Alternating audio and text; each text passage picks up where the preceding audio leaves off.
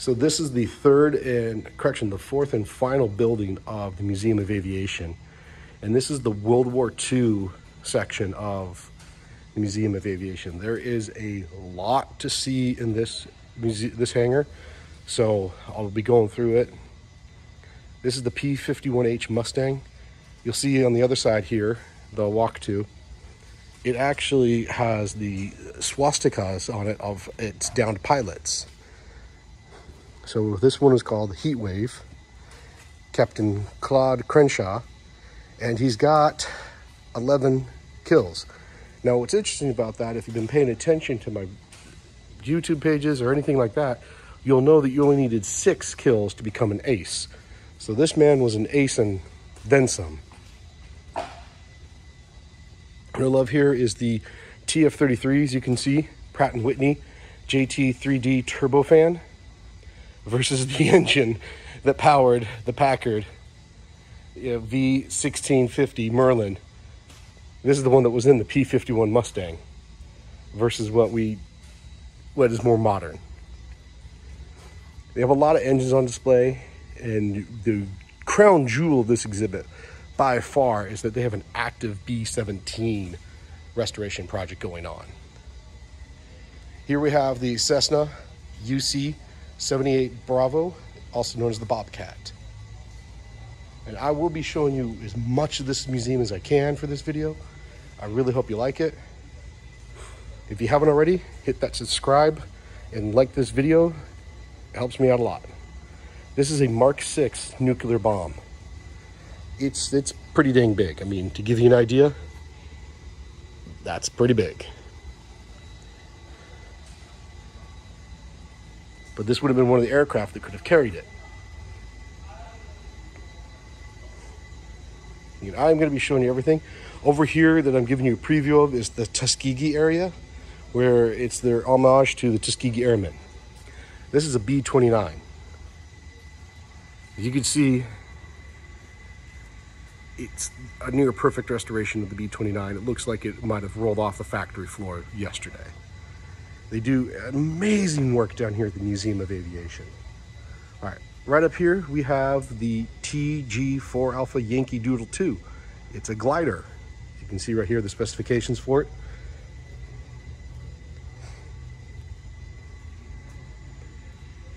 And then right here we have the Fairchild PT-119 Alpha, the Cornell. Now where I'm walking to, I already walked this once, so hopefully I got the order of everything correctly, and you can still see the B-29 there. You can even make out the tail gunner right here. You can see where the tail gun is. Because a lot of bombers, they flew with escorts, but they needed to become armed because they had to. So this is one of the trainers for the Tuskegee Airmen. This is the Vultee BT-13 Valiant. And this would have been one of their trainers. Now, if you know anything about Tuskegee Airmen, you know for a fact that they did not get the best stuff. And they often were left with, make do with what we got. Really quick, as a side note, we have right here the Swirsky H-119 Delta Chickasaw, right here. Again, by the Russian helicopter designer. And then this is the Curtiss C-46 Delta Commando. We'll be seeing a lot more of it later. There's a better view of it from below. But right here is the Tuskegee Airman Major General Joseph A. McNeil Chapter. Became Major General after being a Tuskegee Airman in World War II. I actually have one of his flight suits.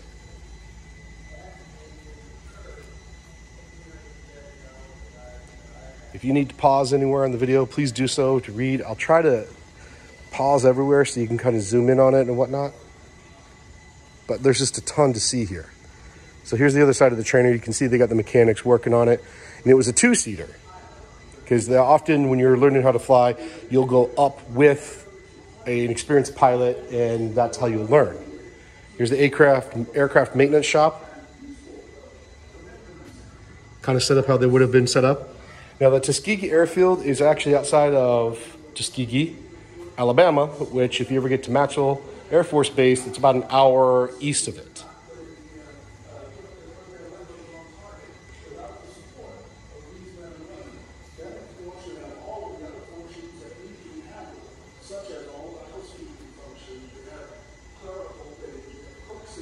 So these are Tuskegee Airmen talking about their experience. Of your infrastructure on the base, the whole thing. Background support, women and men, those crafts. But you can see they have the friend and foe charts right there.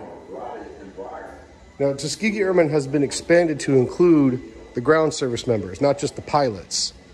And as you can see, there's a lot of people who could be and are now considered Tuskegee Airmen, even down to some of the ladies who worked.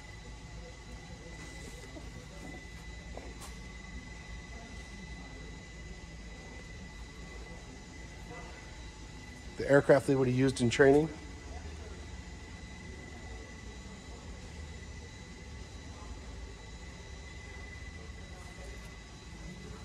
Now, I know I might be moving through this a little fast, and I do apologize.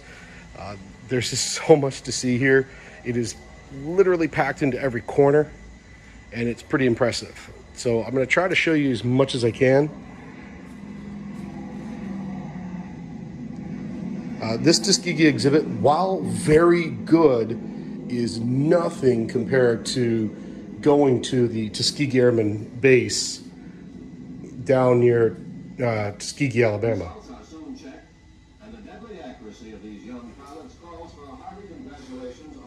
So here we have another one.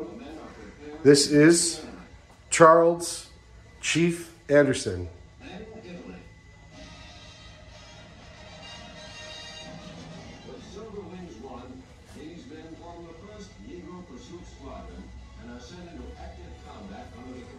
Now here's one of my favorites. This is Lieutenant General Benjamin O. Davis. Now what's amazing about him, not only was he a Tuskegee Airman, but his father, who is Benjamin O. Davis Sr., was the very first black general in the entire Department of Defense. Whereas Benjamin O. Davis, I believe, and correct me if I'm wrong, was the first black lieutenant general in the Department of Defense, at least the Air Force. So, I mean, there's a lot here, just a lot here. And you could get lost in just this one hangar for hours on end. Because they also have another hangar, which I was then able to do a video of. But they have the Vietnam hangar, and then they have their main exhibits. So, moving on from there, a beautiful little model of the Mustangs, the Red Tails, the Tuskegee men eventually flew. We're going down through past the engines.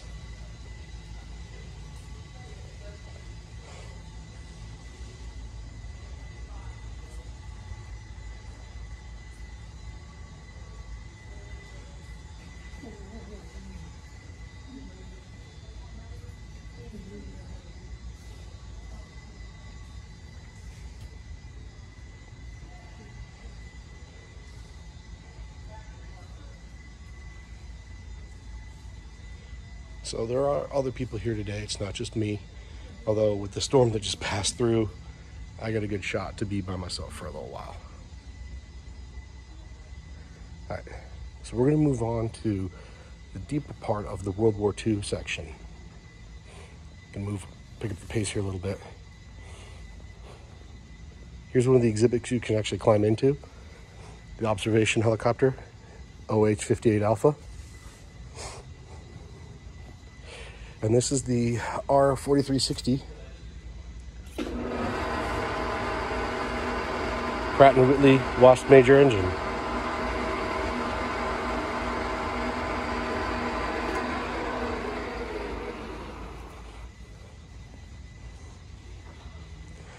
So right there, that is the B-17 that is actively getting restored right now. It's just a thing of beauty.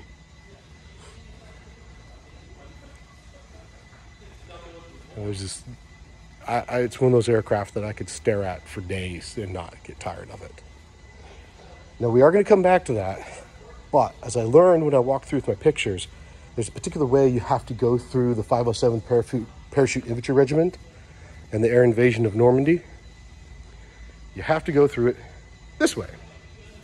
I went through it backwards the first time because I wasn't paying attention. I got distracted by the B-17.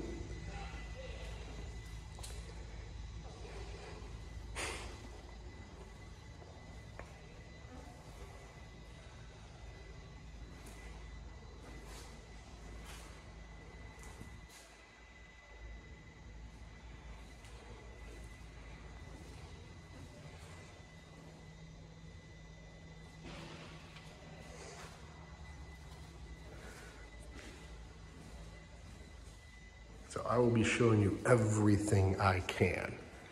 This is all leading, the training and everything leading up to the invasion of D-Day in England. And this gives you an idea of kind of where things stood in 1944. Now, if you've been really paying attention to my social media, you'll know that I work for the unit that was the lead bombing unit in the D-Day operations. At that time, it was the 446 Bombardment Group. They have an absolutely phenomenal history with that operation, and it's something I'm very proud of to be a part of today.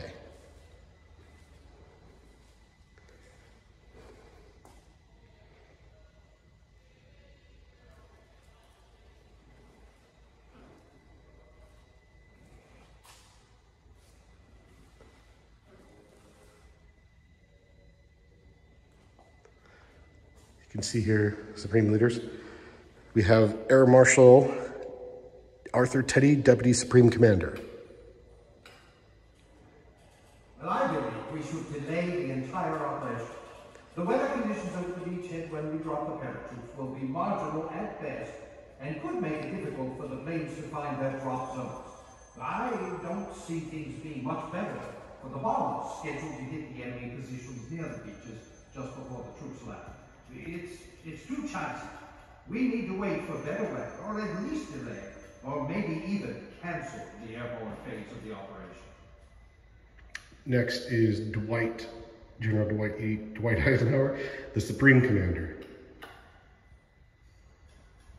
Thank you, gentlemen.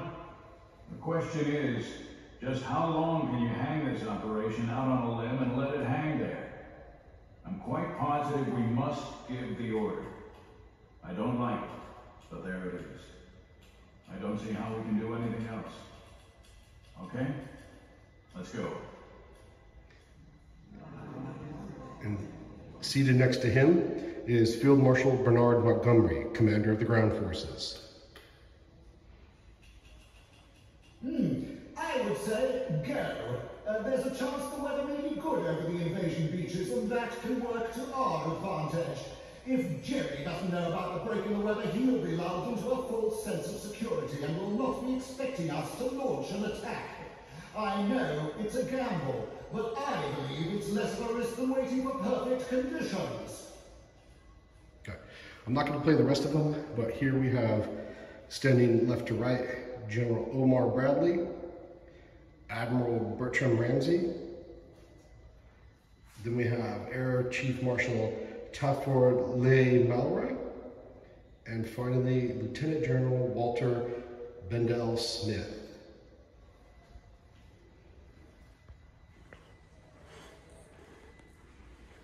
We'll come back to the airborne invasion here. This is all build up to it. And I kind of like this quote from FDR.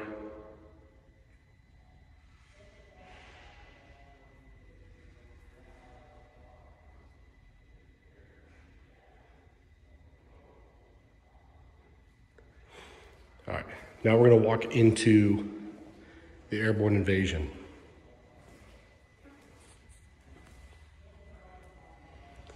All right, I'm going to be quiet because it's going to trigger activation.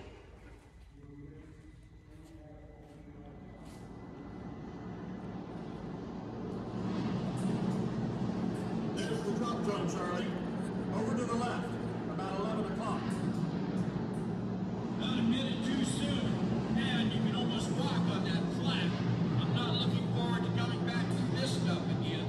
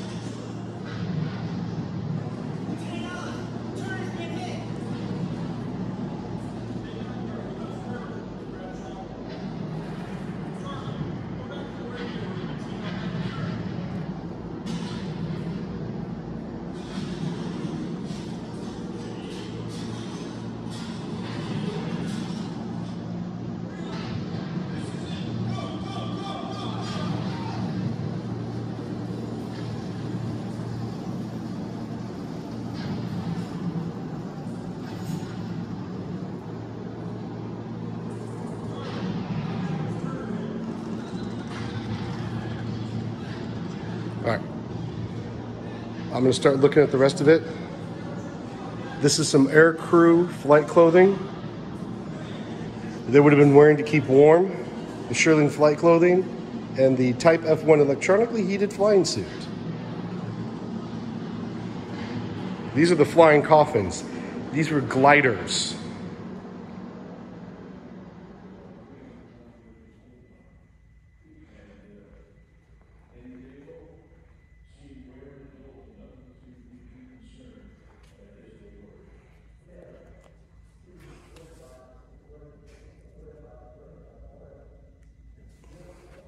And this is what a cockpit of the glider would have looked like. Now, I know this is a long video, but it's 100% worth it. I really hope you're still watching at this point.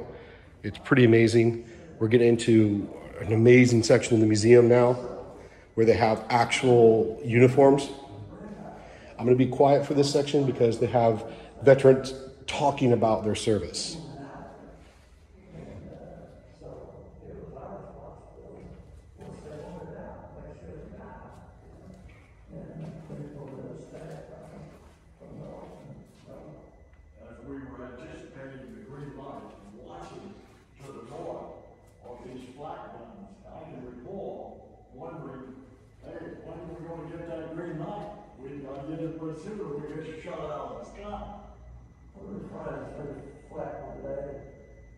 See all the treasures turned up and commented those treasures scared me to death. What is it they didn't bother him about the ones that are playing that you couldn't see? So he got away with a joke on it, but I thought they were all concerned when we get flat machine gun fire, whatever. You know, if it's what you mean. They never did that, well, it's not good. It's kind of like if you were doing the 4th of July fireworks out here, you can look in many directions. Here goes the tracers, here goes the blue balloons, and one big one. It was scary. I'll be the first to tell you, I was scared though. So we got back over the channel again. You can see tracers in the air like any good firework display you've ever seen. Red, blue, green, white, you name it, they had it. Everything was coming up. Flags started against the airplane. The pilots took all the flak and saw it all coming up. Now, you have to realize when these bullets come up, it's mainly 50 caliber machine gun fire. And every 12th bullet is a tracer. So what you see are the tracers, but there's 11 other bullets coming up at the same time.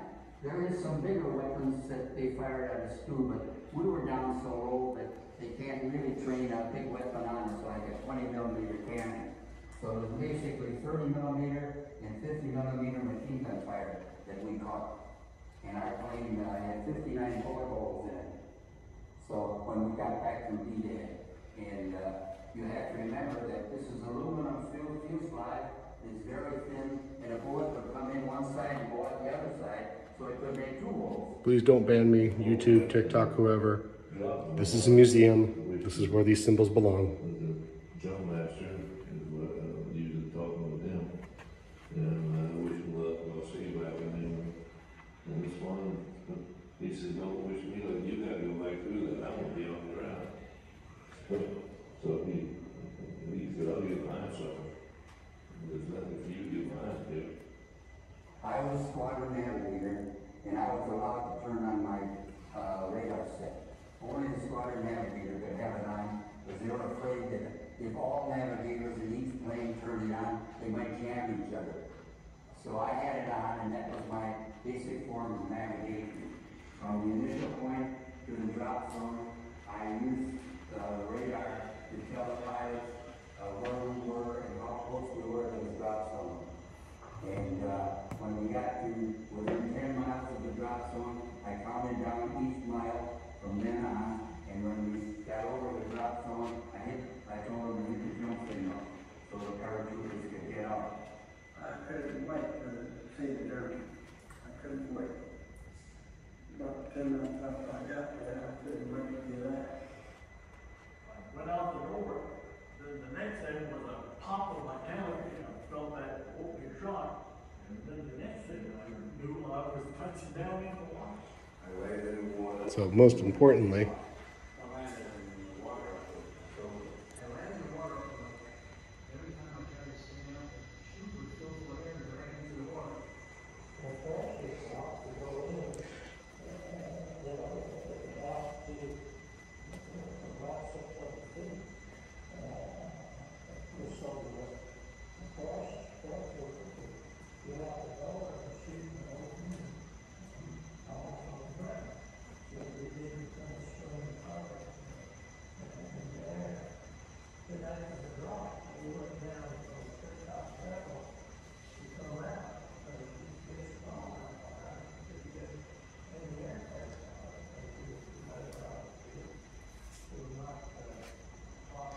now this is a replica of a memorial that I'll show you later.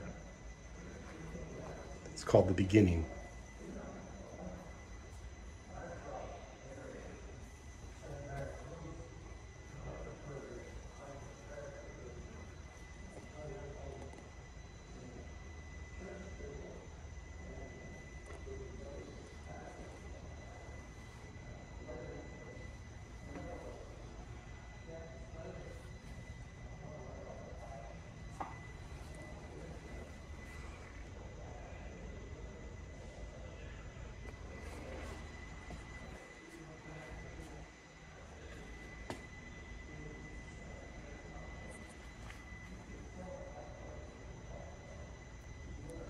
And here's the statue, the replica of it.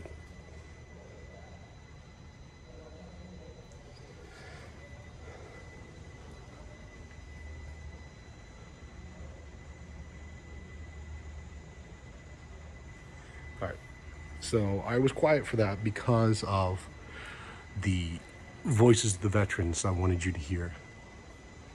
That was a little more important to me than talking you through everything. Look what we come out onto. That B-17 restoration project. I love this plane. It's probably one of my favorite World War II planes, if not my favorite. It's just something else.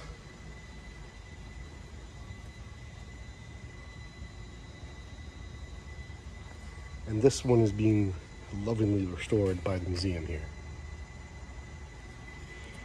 Yeah, I've spent 2 days walking this museum and I'm still not going to see everything probably.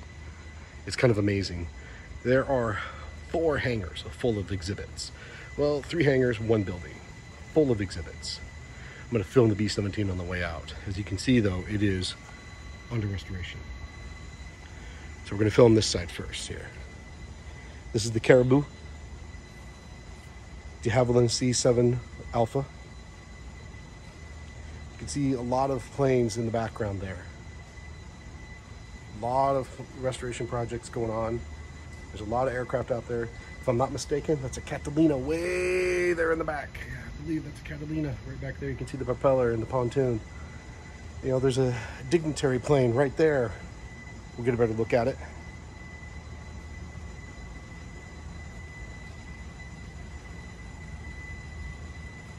Right here, you have the Thunderstreak. Yeah, I'm pretty sure it's a Catalina way back in the background. The Jetstar, the VIP plane I talked about.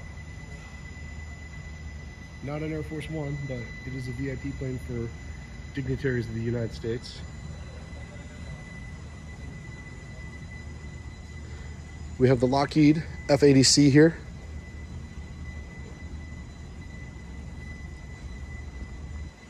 Now, often when things are on stack display, the names you see right there for the pilots were generally pilots of this aircraft.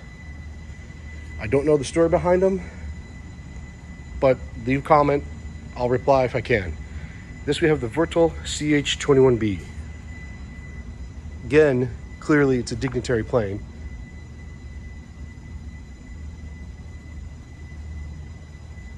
Okay, now we're heading back out to the museum. Let's do the last part of the video. You can see there's the tail gun of the B-29 I showed you a little bit earlier.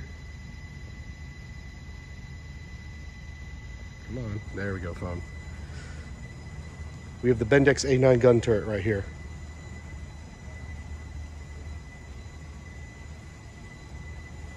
North American T-28 Alpha, a Trojan. There's just something about old planes. I love planes in general. They're a lot of fun. But something about old World War II planes. So this is the B-17 restoration. We'll do a slow walk here. You can see this is what it looks like after restoration and before restoration. It's a beautiful, beautiful, beautiful aircraft. I know I'm bragging about it, but I've never got to see one this close before. It's pretty amazing. If you ever get the chance, get down to Warner Robins, Georgia. This Museum of Aviation is located adjacent to Robins Air Force Base. Well worth the trip. I hope you enjoyed the video. Make sure you subscribe and like this video and hit that alarm so that you see more like it. Until next time, leave you with one parting shot. Remind you, happy wandering.